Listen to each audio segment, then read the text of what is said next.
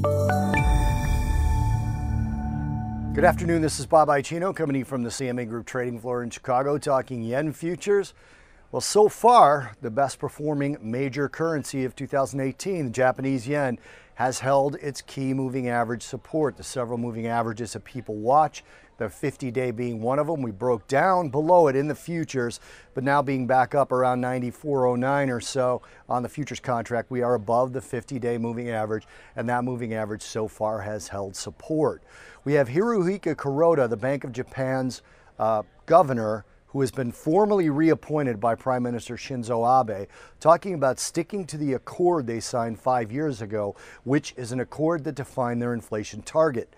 That inflation target is a 2% target, and Kuroda said he will stick to that, which actually helped to weaken the yen a little bit when that announcement first came out, or that statement rather, that quote first came out, assuming, because he's been talking over the past couple of weeks about potentially being in a position to remove accommodation, the idea of, again, sticking to this accord that was signed 5 years ago seemed to imply that he might think that they're a bit off from removing accommodation. They might actually step on the gas a little bit rather than get off it and take the accommodation away.